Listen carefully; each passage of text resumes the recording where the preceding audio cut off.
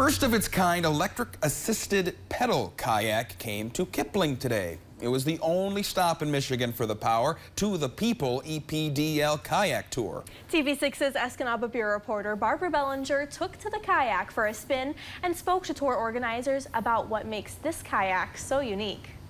Kayakers looking for a new ride cruised around Little Bay de Noc in Kipling today, but instead of paddling, they pedaled and motored along the shore.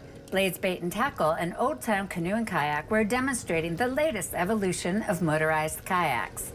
It's actually going to get released this next January 2024, but we're on a demo tour talking about it and getting people in the boat so they kind of get an understanding of it before everything freezes up. Tulowitzki says the Old Town Canoe and Kayak Big Water EPDL kayak operates similar to an electric bicycle. They're pedaling and then the motor is built into the drive. It kicks in and gives an assist, so it helps the pedaling, so it reduces the effort. And if a kayaker wants to take a break from pedaling? Most people have cruise control in their cars, but so does the new Big Water EPDL. Right now I'm pedaling. Now I'm on cruise control.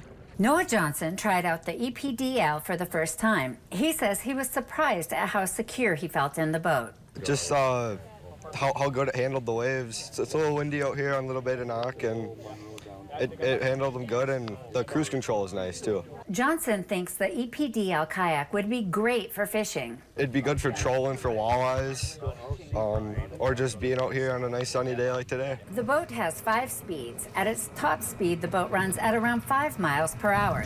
Barbara Bellinger, TV6 News, Kipling.